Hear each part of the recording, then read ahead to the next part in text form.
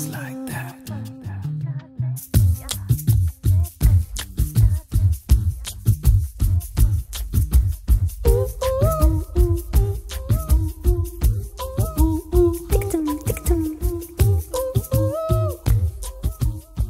School days, I used to recreate these posters. இன்னும் நாம இருக்கு நல்ல ரோஜாவோட போஸ்டர் ஃபர்ஸ்ட் போஸ்டர் ரிலீஸ் ஆன அன்னைக்கு I came back home from school and sketched the entire poster and I recreated. So I never thought one day I'll be actually designing the movie poster for Mani sir. So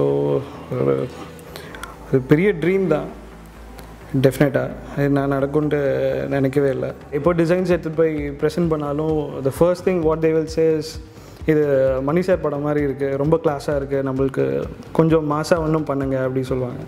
because like மணி சாரோட influence எப்போவுமே இருந்துகிட்டே இருக்கும். First எடுத்துகிட்டு போயிட்டு காட்டும்போது அவர் என்ன சொல்லுவாருன்ட்டு நான் ரொம்ப நர்வஸாக வெயிட் பண்ணிட்டு இருந்தேன். தி initial brief was like young, colourful and vibrant.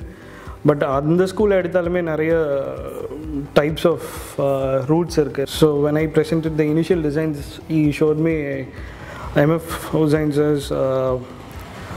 Paintings and ரொம்ப இந்தியன் கலர்ஸாக இருக்கணும், வைப்ரண்ட் பிரைட்டாக இருக்கணும் அப்படியே சொல்லிட்டு. So that was the palette we fixed.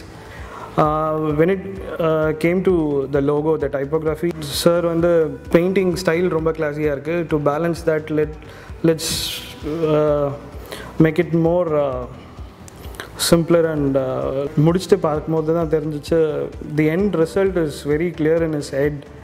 So செய்ய வேண்டியது எல்லாமே to solve that jigsaw Basil. Okay கண்மணி பொறுத்த வரைக்கும் அது ஸ்டார்டிங் என்ன டிசைட் ஆச்சோ அதே தான் லாஸ்ட் வரைக்கும் இருந்துச்சு. That is because again I'm saying because he is very clear in his end product.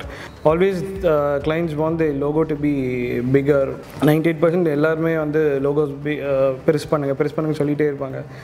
But எனக்கு தெரிஞ்சு மணி சார் மட்டும்தான் இது வரைக்கும் can you make the Madras Talkies logo slightly smaller because it affects the poster, the entire aesthetic of the poster அப்படி சொல்லியிருக்காரு. But that part is like really amazing because எல்லாரும் இதே மாதிரி இருந்துட்டாங்கன்னா designers life will be really easy.